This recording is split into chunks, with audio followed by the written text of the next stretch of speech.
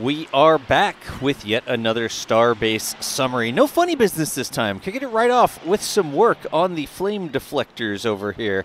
I don't know if that rusty-looking beam they're putting in is temporary or potentially just for transport. I guess we're going to find out, but quite a few folks up there on top of them, getting them ready to go. Hey, a bunch of feedback last video about that drive-through that Jack did. More scrap over there, that's ship 32. What do y'all think about this? Help me out. Should we do a drive-through video where the whole thing is just a drive-through, but instead of super speed, whoa, it's like bending in half.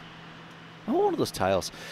Instead of like super speed time lapse, we do like a more normal speed or a variable speed where if there's nothing, we speed up some and we slow down. We actually look side to side and explain the everything in everything in Starbase in one sort of take.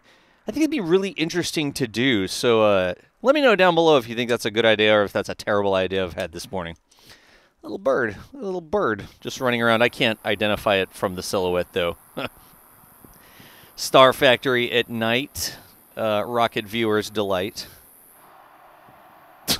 Okay, whatever. See some the barrel section back there with some tiles on it.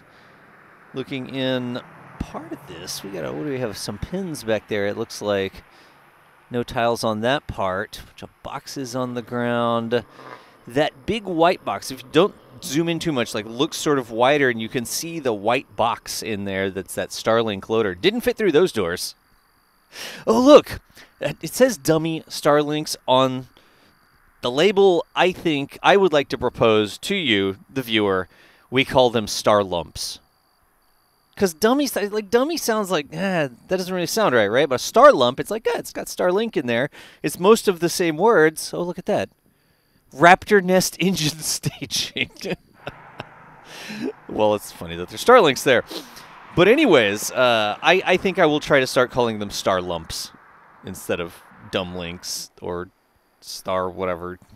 I think that's a good thing to call them. Got some domes back in there. More sections. Oh, look at that. There's a skinnier piece over on the left-hand side. Is that going to be like a... not downcomer? Shouldn't say that. I was very confused for a second, and then I realized that this was drone footage from outside the TFR. The TFR doesn't go all the way over to this part. There's a gap between the Starbase proper TFR and the Masseys site TFR. So there are parts where you can sort of be in the gap between the two, and Rio West is one of them. Here is the Rio West Development. Heard a lot of different things that this may end up being. It's going to be housing. Is it going to be grocery stores? Are they going to be open to the public or not? And it seems like the plan has been changing quite a bit. So it'll be interesting to see what those actually turn out to be, but they continue working on them. Mary picked up a couple shots of the launch area here. Pad A, and then Pad B was over on the side in the previous shot. There's hippos and tankage and the launch mount. Chopsticks pointing at you here. Got some high-pressure cryo trailers in the bottom of that shot. Pad B. You can see the work's really happening around Pad B. All the cranes and lifts and everything going on. It looks much more active. A lot of work on the ground as well. You see the cement mixers down there spinning away. That's the point where somebody in chat's going to correct me and be like, actually, those are dry, wet concrete tumblers. And I'm like, well, you know. If I was driving down the road, I'd be like, oh, look, that's a cement mixer. All right, cool. I wouldn't know the difference. Hey, there's one of those, the plates. Look, if you go back, there was the plate. Remember the last video where I was like, oh, it's a dangling plate with holes in it. Gusset plate. You could actually see it installed there. Was that the exact same plate? I'm not sure, but it's the same sort of principle there at an angle on the tower. Scroll back if you're interested in what I was talking about. It was on the left-hand side. There's those stands we've seen them putting in with the holes in the middle of them. Oh, and also the red things. I don't know if we're going to have some close-up video of the red things here, but a lot of folks, wow. That work is never going to be done. Cleaning the windows one at a time, the work is never going to be done. But if those red things come back up, most of the comments seemed to agree that the red things were remote-operated valve actuators. and potentially valve actuators that work on cryogenic fluid, so you have to have the actuator away from the actual piping or the cryo fluid that it's managing, right? Because the fluid's cold and you don't want your actuator to freeze. So that's what the general consensus in the comments was. I didn't find like a part number or any picture that looked exactly like those. Brontosaurus ribs again, and the mural work continues. You see this almost every video as they sort of move on with this work, but I was not able to find that exact part number or a picture of something that looked exactly like that. And there was a lot of discussion on why they were painted red. Like sometimes your safety critical stuff may have different bright colors like that. Over it, this is Masseys real quick. Just a quick shot. So were those some sort of safety critical features? Were they some sort of auto shut-off? Did they have a default state where they would actually slam closed with a spring or something like that, but they're separated away so that they don't freeze into position and they can actually stop that? There's a whole lot of information, sort of guesstimation discussion down in the comments on the previous video. But if anybody finds something that looks exactly like those ones that are installed, tell me the model number or the brand name or something down in the comments, because I would love to go and just verify. Like, oh, yeah, that's what it is. See, I could talk about other topics, because that said a Grackles in a tree. And what did it say? A bird in the hand is worth two in the bush? Man, I don't know if a grackle in the hand is worth anything, honestly. They just make a lot of noise and flock around dumpsters. Well, every type of bird loves a free meal. It's very evolutionarily efficient to just eat out of the trash can, apparently. Why work for your food when it's just right there waiting for you in the trash can? Hey, look! That's the Pad B Chopstick moving. From this perspective, it's on our right, but from the tower's perspective, it's the left chopstick. Moving for what we sort of observed as the first time there, or the first actual motion. Straps got undone and that sort of stuff, right? Just moving around. From this perspective, this is going to be the right-hand one. What are we zooming in on? Enhance. We're looking.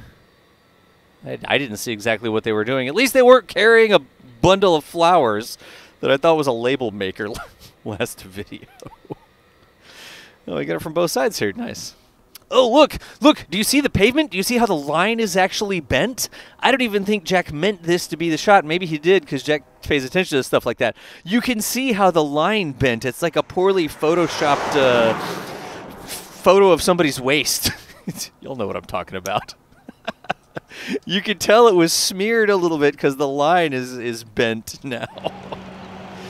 As the heavy load rolls down the road and actually squishes the asphalt out the side. Pad B's launch mount, Pad B's flame deflector, all the usual suspects here. We check on them occasionally as progress continues. Now, okay, that beam has moved. I thought they were sort of permanently installing the beam. That has cardboard taped to the bottom of it, like Granger boxes and stuff taped to the bottom of that beam. There's two beams together, apparently. Now, is this for transport, or are they doing something specific with this? Are they putting, is this like a jig to draw a line and cut them straight? Or what exactly? Maybe they're lining them up, like they put it in there and then they clamp it together and they line them all up before they finally attach them? That is very curious. It's delightfully rigged together from things that they had that would do the job, and I am a fan of things that get the job done. I mean, with things on either side, it really does look like they're pinching those together to align them or something. Maybe for like a final weld together or something. I don't know. I do like seeing stuff like that, and it's really cool. A lot of times it's like, oh, here is the thingy bobber that specifically does this one very detailed task, but that's all that it does. Like if you've ever taken a hub out of a car and you have like a hub puller, right? Or a bearing puller or something. It's like the only thing this tool is good for is pulling this one bearing out of this one size of this one sort of thing, right? I don't know if that's a good decision. I doubt very many people have ever done that. A good example. It's a little off the rails. But anyways, I like seeing things that it's like, like, well, there's not really a tool that exists to do this specific thing, so we're just going to slap a couple rusty beams together, tape them, put some cardboard on it, and call it a day. There's yet another rusty beam. Every time I see a rusty beam, I'm like, what's up with that rusty beam? Anyways, Pez stand. That is the stand that we've seen him sort of, is transporting really the right word? Working on, I'm not sure what the right word there would be. But the star lumps. There's those big cables already starting to sing their song. Oh, a bunch of cameras on the left-hand side. Nice. Got some red tarps. More work around that railing there. And there you can see some angled gusset plates, right? But they're doing a lot of work. I wonder if something's misaligned or they have to re-add something, or I wonder what all that attention is on that little corner. Anyways.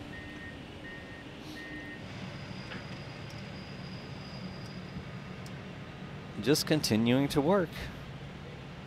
I really wish I had a camera that was like on a 50-foot pole or something like that, a tower. It would wave too much in the wind down there is the problem. There's the red adequators. That's not the right word.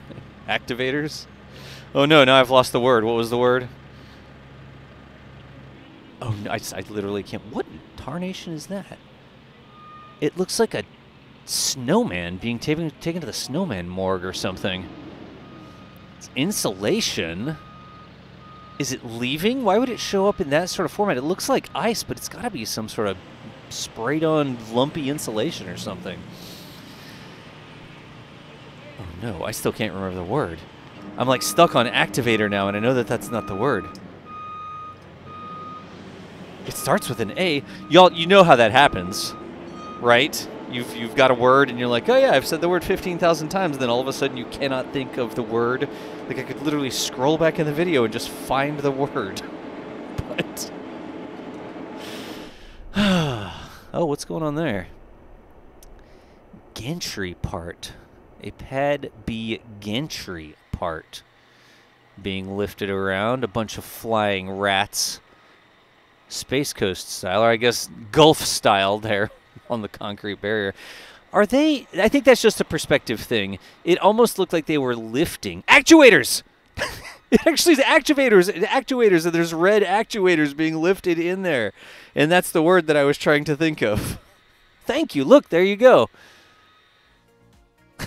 Saved by the last clip in the video. Folks, it's the Starbase Summary. We do it usually twice a week. We have it in a couple different languages.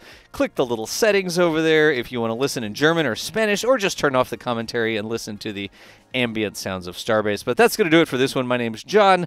Thanks to everybody for hanging out, and I will see you nerds later.